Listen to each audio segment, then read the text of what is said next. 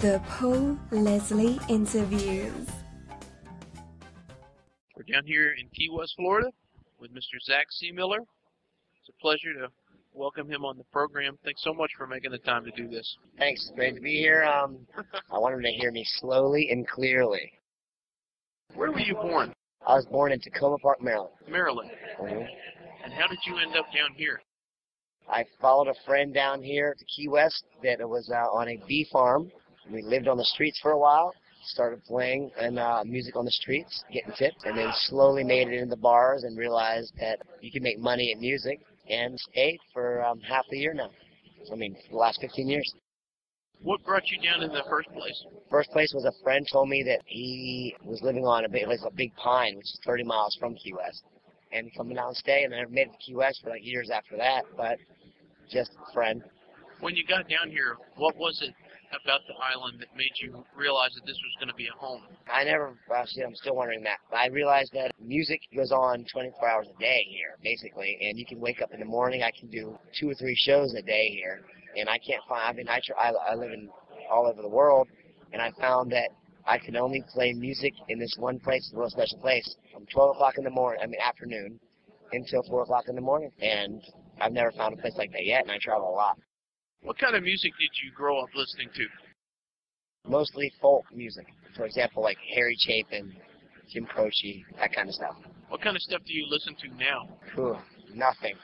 For some reason, I found myself, I want to listen to new music these days. I'm just not inspired, to be honest. Not inspired.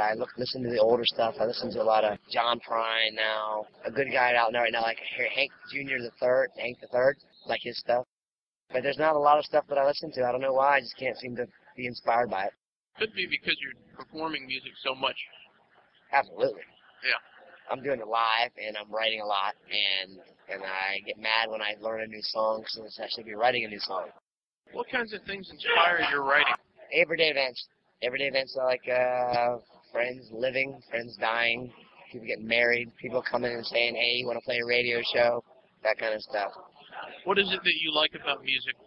Oh, it started from, I like stories, and that's what my music, I try to do, put stories in songs, because I close my eyes and try to lose myself in a story songs. I'm a big Harry Chapin freak, and his story songs take you to other places, and when you can't be there, you can be there through music. One of the things that people will find when they visit your website at zackmusic.com is that you, like you said earlier, you're kind of a world traveler. Of all the places that you played or just visited, what's the one place that stuck out in your mind the most?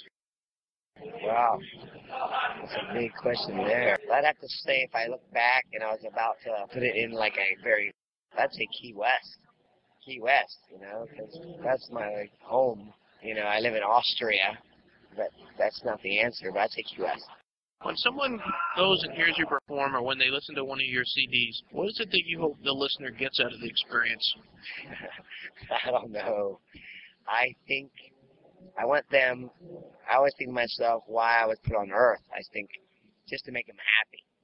I hope it's that's the reason they're listening to me, and they go home with that experience of they have happy. Because I have children come and see me play, old people come and hear me play, and I hope that I'll never offend nobody. I'm not a very family-friendly kind of show. I get a little cutting edge sometimes, but I can just look out in the crowd and say that. But I would think just leading with thinking of happiness. That's my main purpose in music. Very good. There are a lot of musicians down here. I was wondering, who do you think is the cream of the crop of the Key West musicians?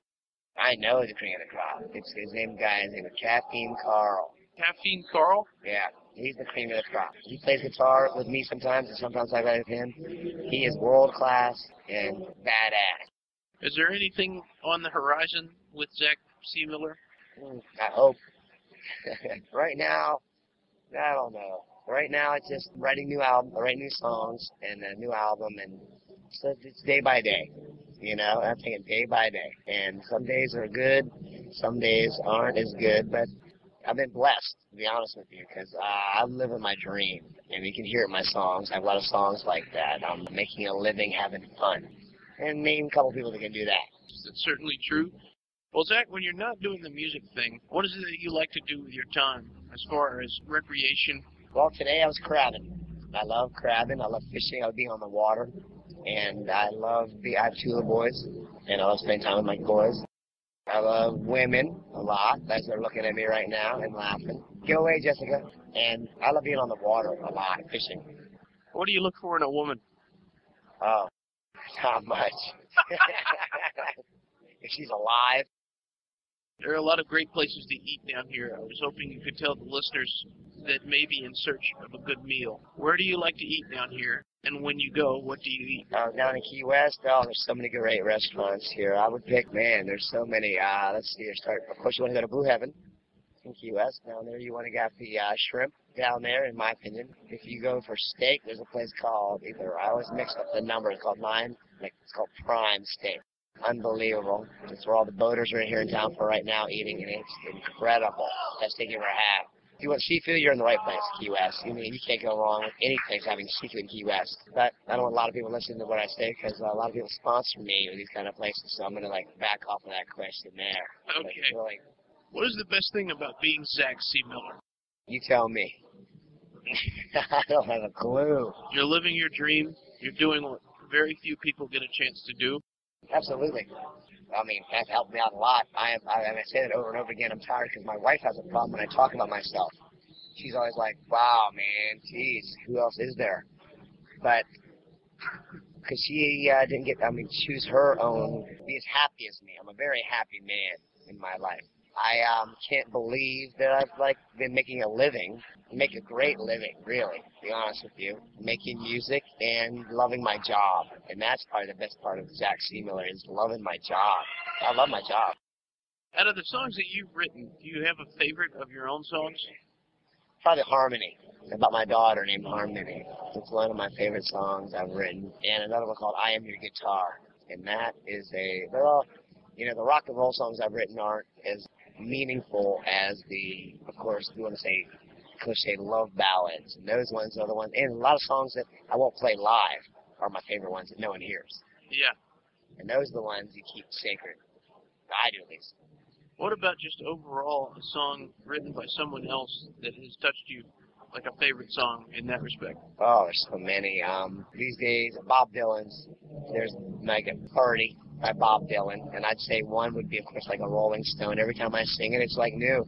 Harry Chapin's, like Flowers Are Red, that kind of story songs. Even Cats in the Cradle will be inspiring sometimes, because I have children. And every night, though, I try to make it new and close my eyes and get lost in the song.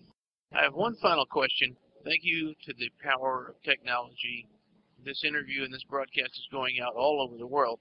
So my last question, coming here from Key West, what would you, Zack Seemiller, like to say to the world? What would you like to say to all those people listening in? I'd like to say, you don't have to listen to me, and not everybody likes me. But if you get a chance, come to Key West, you can see me live. The stuff I've recorded really isn't a good example of anything I've done. My best show is live. I'm a performing artist. I'm not a recording artist. So if you're ever down in Key West, or if you're ever in Europe, or you ever want to contact me, go to my website, which is zackmusic.com, and maybe you can check out my, there's lots of different crap out there you can see me on, which gets oversaturated, of course. But just, of course, I would like to promote myself to say, get a chance. The best show is a live show. In any musician's life, I believe. And that's about it. Well, Mr. Seemiller, I very much thank you for your time. Great to do this interview with you. Thank you. Oh, you're absolutely welcome. And thank you for the beer. Oh, you got it.